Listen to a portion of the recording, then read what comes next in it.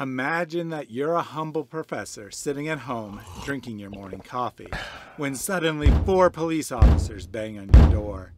They demand to know about the dangerous thoughts you expressed in a recent YouTube video.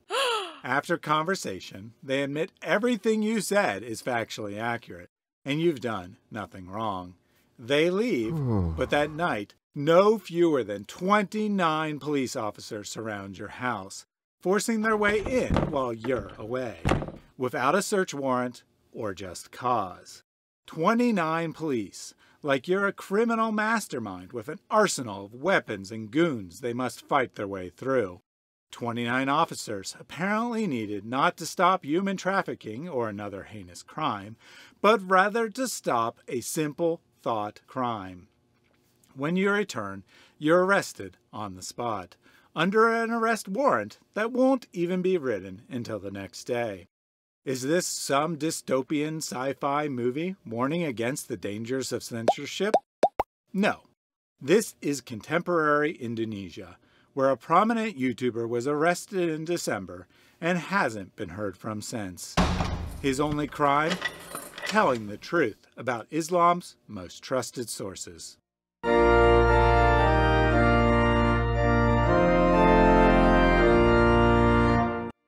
Indonesia is a battleground, not between warring armies, but rather between religions. The avalanche of apostasy just starting to take hold in the Arab world hit Indonesia a century ago and continues to grow. The island nation is now home to well over 10 million Muslim background Christians, the most in the world.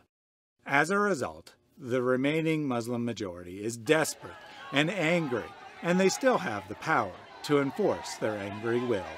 They control much of the media and government and have passed laws against insulting someone's religion. The Constitution may say one has freedom of religion, but on the ground, it's quite difficult to leave Islam. Enter YouTube. Christians have taken to the platform to preach the gospel, with greater impact and less intimidation than can be done in person. And preach they have, drawing 10,000, 50,000, 100,000 or more subscribers with videos in the Indonesian language. One such channel is Inyo, a 50,000 subscriber channel run by Gratia Pello. Pello is a Coptic Christian who speaks Arabic, a language virtually none of the nation's 250 million Muslims understand. And thus, he's a big threat to the bliss of ignorance of what Islam actually teaches. Or at least he was before December 6, 2022, when Pello was arrested and disappeared from society. The story begins several months prior. On February 23rd, Pello published the 248th installment of his podcast, Critiquing Islam. The subject of the day is Muhammad's adopted son, or perhaps I should say, formerly adopted son, Zayd, and his wife, Zainab. According to Islam's most trusted sources, Muhammad went to visit Zayd and found his beautiful daughter-in-law scantily clad. His heart leapt, and he desired her, but he resisted the temptation.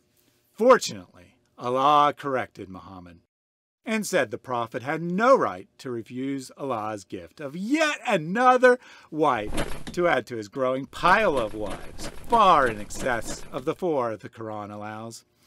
Zayd, wanting to please his adopted father, divorced Zainab, and all was good. Except it wasn't. It seems Muhammad's contemporaries found this act vile and disgusting, so Allah revealed that Muhammad had to marry Zainab to solve the age-old problem that no one ever actually had. The question, whether it was okay to marry the ex-wife of your adopted son.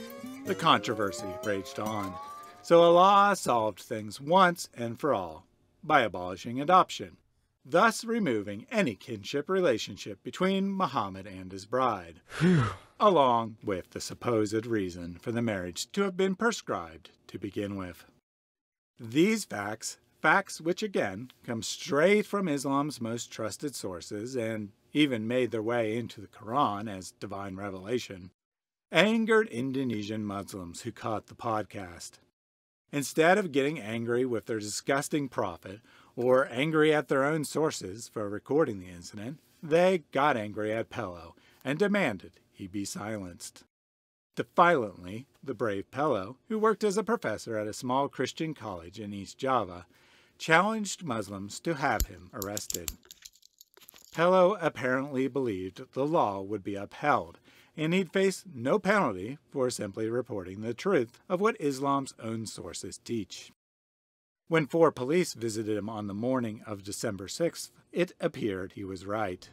They questioned him at length about the video, but could find nothing that was untrue in what he had said, and they left. However, they returned that afternoon with a summons to appear for further questioning on Friday, December 9th.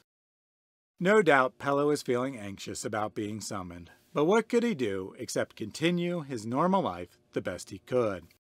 He left his young child at home with Grandma and went grocery shopping with his wife as planned. While he was away, the police moved in.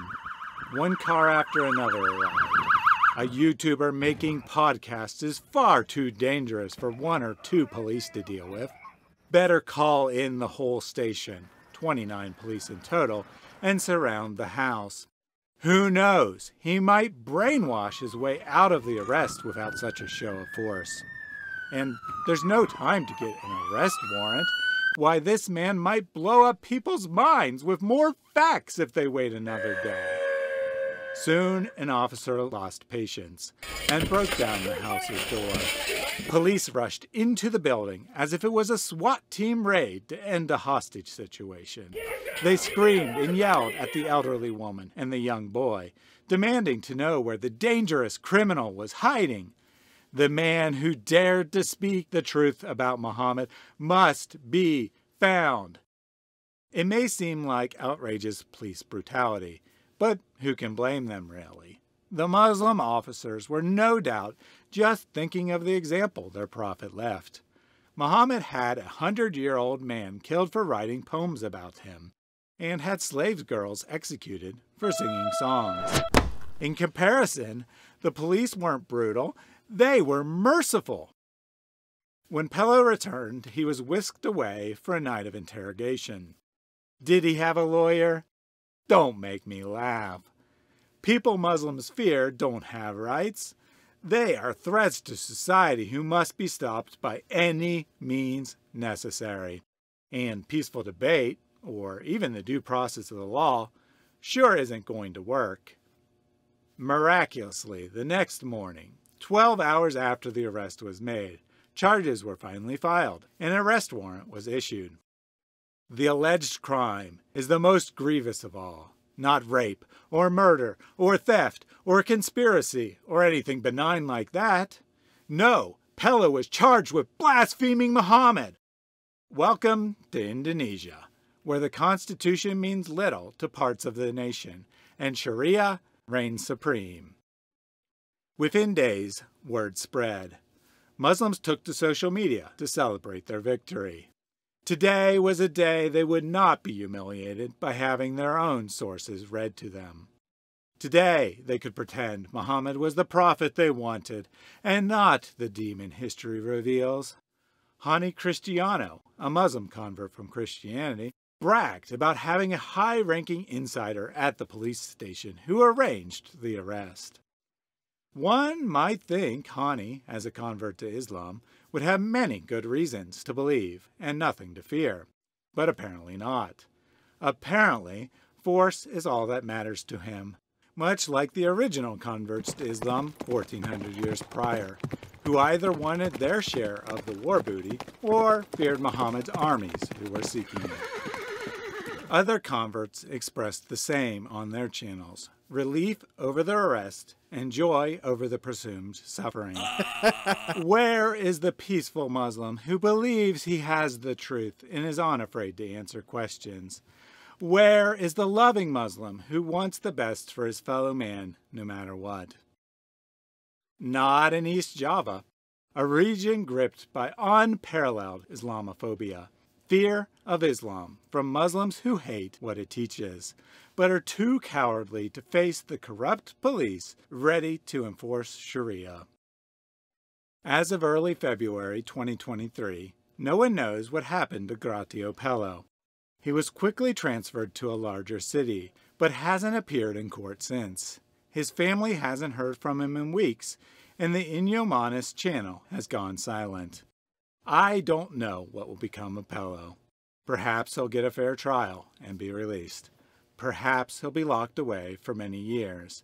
Or perhaps he'll simply remain disappeared because an officer took the law into his own hands and ended the threat. Whatever happens to him, however, I know that it's too late for Islam. Starting with no more than a couple dozen believers ready to give it all for the truth, the church was built on the blood of martyrs. In less than 400 years, it had conquered the most powerful empire in the world, with nothing but a powerful message backed by the truth and the power of the living God. Today, the world moves much faster. The global avalanche of apostasy started when the gospel arrived in Indonesia just over a century ago. How long can Islam, a religion dependent on secrecy and ignorance, continue to stand in the face of what are now 28 million Indonesian Christians, nearly half of which come from Muslim backgrounds? Jihad is failing, knowledge is growing, and Islam is on its way out of the islands. Allah is a mute idol, unable to do anything, and his corrupt Sharia police can do little to help. The Internet Akbar Allah, and the gospel is greatest of all. To learn more about Indonesia's history of Christian movements, click here for the story of Kaye Sadra, a Muslim who found Christ in the late 19th century and then led more than 10,000 other Muslims to do the same.